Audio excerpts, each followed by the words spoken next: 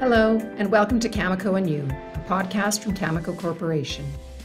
Worldwide, there is growing recognition that nuclear power is an essential part of ensuring safe, reliable, and affordable carbon-free electricity. As one of the world's largest suppliers of uranium fuel for nuclear reactors, Cameco is poised to help combat climate change and deliver long-term business value in the process. In our first episode of Cameco U, President and CEO Tim Gitzel reflects on the impacts of COVID-19, actions Cameco is taking now to prepare for the future, the changing energy landscape, and the vital role nuclear power has in energizing a clean air world. You're looking at Cameco's corporate head office here in Saskatoon, Saskatchewan, Canada. Welcome inside our headquarters. I'm Tim Gitzel, President and CEO of Cameco. I hope you and your families are safe and healthy. I can tell you it has been 13 months that we're never going to forget. A time with some tremendous lows in our world, but also plenty of moments to be proud of, as we've done our best to navigate through these strange times. It was almost 1 year ago today that I stood in this building and announced Cameco's $1 million COVID relief fund, where we sent much needed financial aid to 40 different communities in our region. Our employees also rolled up their sleeves and built 1,200 care packages to send to remote and vulnerable northern communities. I can tell you it was a logistical puzzle to deliver so much aid in such a short period of time, but the North is home to many of our employees, and we knew we had to do whatever we could to help. So together with our airline partners, we delivered over 42,000 pounds of goods to the North. A very proud moment for me and for the company. Today, as we look ahead to better days beyond the pandemic, we're also proud of the work being done to prepare Cameco for the future. And I believe we're going to emerge from this time stronger and safer. From our headquarters in Saskatoon, we're about 700 kilometers south of our Tier 1 assets in the uranium-rich Athabasca Basin. And for the last year, we've been safely and diligently focusing our efforts on digital transformation and the innovations we need to transform McArthur River and Key Lake into the mine and mill of the future. So when it's time for them to reopen, they will be leaner, more agile, and be ready to roll. It's an exciting time for us as we also launch our digital transformation across the entire company, from our Cigar Lake mine in northern Saskatchewan to our fuel services division in Ontario, in Blind River, and Port Hope.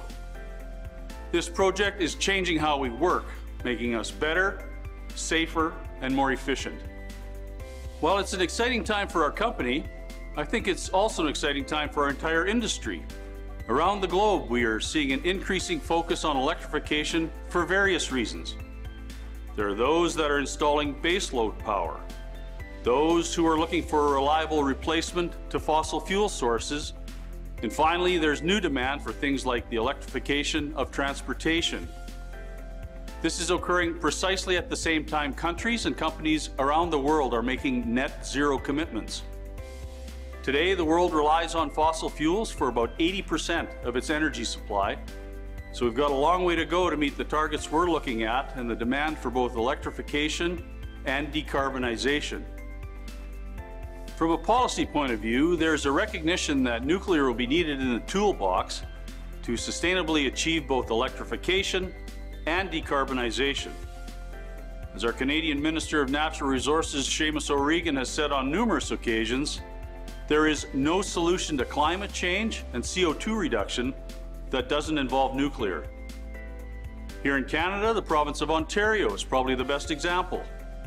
Bruce Power and OPG are producing about 60 to 65% of Ontario's power with nuclear.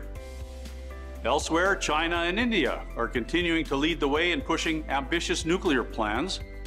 And the world's largest nuclear market, the US, has also recommitted to the Global Paris Agreement and has designs on reestablishing the country's position as a global leader in the development of commercial nuclear technologies. So nuclear is getting another look, and there's growing recognition that it must be an important part of the solution to the climate crisis. That's the basis for our excitement for the future. We believe all the right fundamentals are in place, and we remain very bullish on the uranium market. And we at Cameco are in a great position to benefit from this renewed focus on nuclear power and the nuclear industry. We've got great people, great assets, a great strategy, and a strong balance sheet, all of the ingredients necessary for a bright future, energizing a clean air world.